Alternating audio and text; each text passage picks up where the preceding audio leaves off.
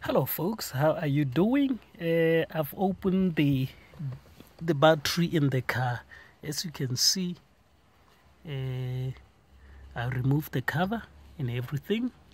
So once again, as I said in the last video, if you do not know how to do basic things, do not take chances trying to deal with this stuff. It will kill you. Okay, these are high voltage batteries. They are very, very dangerous. This is why I have gloves here. You know, they can kill me too. It's not like they will kill you and just be fine with me. Now, to do what I'm trying to do to help this little battery is to connect this one in parallel with the other one that I just built. Now, when you want to connect these two batteries in parallel, you need to connect them, but you don't want to connect them here. This is power going to the car, to the front of the car, to the motors. When you test voltage here, there will be no voltage because the car is off. Okay, these are the relays and the contactors here.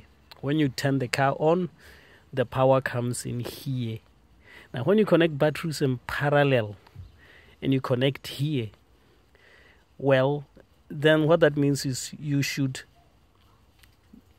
turn the car on, and then after turning the car on, turn your new battery pack on. Okay? Because if your battery pack is live on these wires, when the car gets switched off, okay, when the car gets switched off, it will cut the power to this part here through the relays and the contactors here. Okay, now if your battery is connected here, the car will turn these off, but there will still be power here, so it will burn all the stuff going all the way to the front. You don't want to do that. You only connect here if you are 100% sure that you will be able to turn the car on first before you turn your range extender battery pack. Okay? So you turn the car first, then you turn your new battery, the one that will be helping this one on. And then when you turn off your battery pack, the range extender battery pack first before you turn off the car, so that you kill the battery, your range extender battery voltage, so that it doesn't come here. I hope I'm explaining this very well.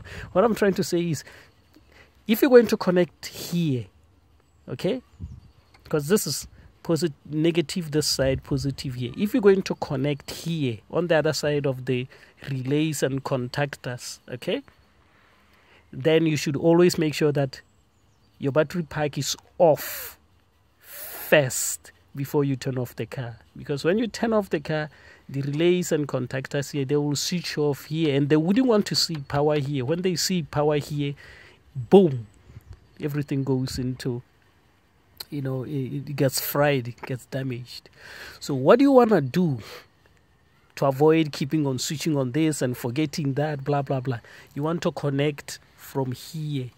You see here and here, as long as there is an isolating connector on the other side, as long as it's in there, you will have power here, and you will have power all the time, whether it's on or it's off. Like right now, if I touch here and there, okay, that's negative there, this is positive. If I touch this, it will kill me straight away. But I can touch here, there's no power here. I've already tested with my multimeter. There's no power here at all. You see, I can touch here, but I wouldn't want to mess around with this part here, because this is the battery, it's on. Okay, so you listen to this very carefully. If you are doing any range extending whatever, it's here where it's live all the time. Okay, I've seen some people doing this, and they connected through here. No, they cut the cable here and make a junction, and they connected here. Whoa, well, he forgot to switch off the pack, and then the whole thing bent, the whole thing broke, and you know what I'm saying. So if you're going to do that on any hybrid or any electric car like Nissan Leaf, with Nissan Leaf, remove the cover, remove the battery from the car, just remove it, drop it on the ground, remove the cover on top, and connect behind the contactors and relays, because this side is behind, this is in front. So connect behind the relays and contactors. Then in that way your car will be safe. Okay, folks, I thought I should just share this with you. So I'm gonna do this, finish this, put a connector cable from here, and that one, put an isolator on it and a circuit breaker, then connect to the next pack, the new pack. Okay, this battery voltage is let me just show you, yes, so that you know what's going on here. Let me just show you the voltage on this thing. Right there. Where is that lead? Come over here. I'm not wearing gloves because I'm not touching anything, okay? So don't shrink in fear. So that will go right there. Right there. So that's negative. You will see we have power.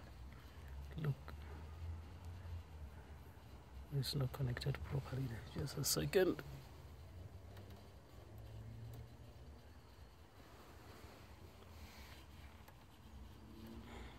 What's going on? Oh, the isolation thing on the other side. Let me just connect it first. This is the isolation key that goes here. It goes like so, and then you twist it this way, and then you lock it like that. Right, yeah, I've connected it now. So there you are. There's voltage, as you can see, 219. Okay, I'm going to disconnect it again. Yeah, now to just show you here that there's no electricity. Look, there's nothing at all, so it's safe. Okay, folks, I'm gonna finish doing all the stuff, put the extension cables and then isolator. When I put the new pack, I will film again. As you can see, they wasted a lot of space. There's huge gaps in between, you know, gaps. All this has taken a huge space. They could have moved this close by here, get the contactors under this, because there's a space where the spare wheel is supposed to go, but there's no spare wheel. You know, there's a lot of space here. They could have got this to come almost to here, so that you have more, you know, more batteries in here. But that is exactly what I'm going to do. I'm going to remove all this junk, throw it away, get this new tray, come as close as possible to here, come all the way here, and then I'm going to pour in here Tesla batteries, them 18650, lots of them here. If I can have at least about 3,000 here, then this car will be able to do maybe 100 miles to a charge, I hope.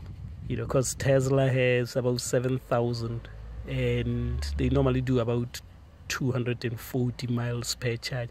And you think Tesla is a very heavy car, plus it's a fast car, huge torque. This is a small car, it doesn't use a lot of power. So if you have put enough batteries in here, I think probably even 150 miles to a charge, it might do that. If I have 3,000 you know, cells in here, 18650 cells in here. So that's the way it is, folks. Okay, I'll keep filming and showing you what's going on. Take care. Bye bye.